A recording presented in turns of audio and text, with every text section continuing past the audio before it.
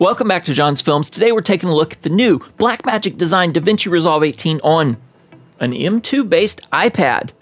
If you are interested in how computers run and what hardware you should buy for Davinci Resolve, this is your channel. Click subscribe. On the topic of the day, I'm going to tell you the M2 chip in this iPad is phenomenal, and the iPad OS instance of Davinci Resolve takes advantage of it with some quirks. Let's take a look. First thing we'll do is launch Resolve. You can see it's got a nice shiny new overlay screen here. As this starts up at the bottom, we have the cut and the color page. It's missing one of my LUTs, no big deal. Just a small color transformation. The big deal is, however, that this can play 8K 10-bit 422 chroma subsampled footage. Look at this, plays it back perfectly. Man, my 4090 can't do that. In fact, all of that work has to be done in the CPU over on my big workstation because there is no hardware decoder for 422 chroma subsampled footage. Happens to be in this tablet. Woo! That really affects your ability to smoothly cut and color this. If we jump ahead, you'll notice I've now got some Nikon Z9 8K, H.265, perfectly played back. Life is grand. If you'll recall, in the video linked above, I've got an iMac M1 based system that I benchmarked, and it didn't come anywhere close to playing back this footage. And here's our first snag.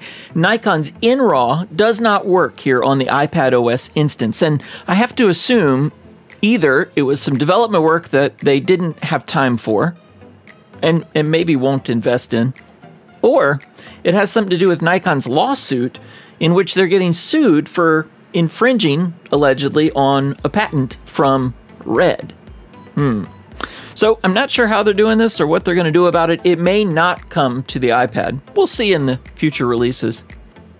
If we skip ahead even further, we're back to more 422 chroma. You'll notice I can skip around. Scrubbing is not perfect, but it's really freaking good. This is 120 frames a second footage, and it is still 422. In a lot of cases, it plays back very cleanly, but if I've skipped to it very quickly, it seems like it has a hard time catching up. That said, it still smokes the 4090 system over here in anything that's got that depth of chroma subsampling.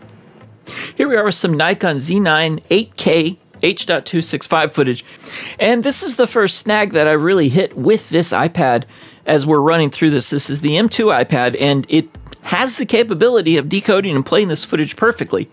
However, there's almost like something switches on the inside. It's either a thermal barrier, which is not that hot, or some sort of library that isn't correctly called and doesn't have a perfect handle, because I can play this back perfectly if I reboot the iPad right now. In fact, let's go give that a try. And now you can see it plays back perfectly. So there's something going on there, and there are a few other bugs in the software. I appreciate that Blackmagic went ahead and put this out. They gave us a date, they said it will be out by the end of the year, and they decided to ship it with what I assume are several known defects. I'm okay with that. First, it's free. We can help them test it.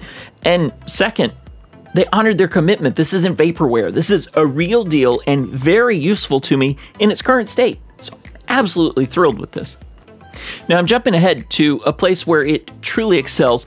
Here it's functioning exactly like my workstation would run. I can jump over into the color page, and the color page is, wow, full featured. In fact, I've got my full nodes, and I have the ability to use LUTs. Now notice I'm clicking LUTs up in the top left. Nothing's happening, right? I've noticed I have to click gallery and then LUTs, and then boom, there they are. I can load up whatever LUTs I like. I'm gonna load up my Sony LUTs inside the lean, and I drag them over, drop them on, and it can't find the lookup table even though it's in there. So I've found that there's, like I said, several things that have to be fixed. So watch this. As I grab down here at the bottom of the gain wheel, I'm going to use this mouse so you can see it. If I grab this and I grab it and go to the right, it should be raising the exposure of the highlights instead of lowering the exposure of the highlights. In fact, it appears to be functioning like the offset wheel, which is every bit of color. I go to gamma, same thing. But if I go to lift, lift works like I'd expect it to. So it's kind of odd. Something gets quirky in here. It's not perfect. I'm still not mad at it. This is phenomenal. I can't believe all of this runs here on this iPad. Now, this is an M2 based iPad. If it's anything like MacBook with an M2 in it, there's no reason to go Pro anymore. There's no reason to go Ultra or whatever else we're calling the next fancy chip. This thing would fly. And I'll show you what I mean here. Now I'm jumping ahead to what destroyed an M1 Imac when I was trying to run it against a 3080, 3090, and 4090. Link right there. You can see here, I can play back DJI's footage. I'd expect so. It's 10-bit H.265. I can now continue, but the fusion effects just fly by like there was nothing on the timeline to get in the way. You see, this effect seemed to have some sort of glitch to it, and this is a little slower than real time. But are you kidding me? The M1 totally quit. Couldn't play any of these frames. The M2, with its computational capabilities, killing it. In fact, you'll notice this is likely two particle systems. You've got the embers coming up from the bottom, the leaves in from the left. This is just phenomenal, and I really want to say thank you to BlackMagicDesign for putting this out there. It is an amazing first shot. I can't wait to see what happens as you continue to improve this. If you have any questions for me on this or what works and what doesn't, let me know. Plenty of it works. You can easily cut and color something. You may hit a glitch or two here or there, but you can work around it and be incredibly successful in using nothing but an iPad to edit 8K footage. Wow. Thanks for watching. If you've ever had a question about what hardware you should use for Davinci Resolve, this is your channel. This is what I do, and I'm pleased to have you watch it. Thanks for watching, and have a great day.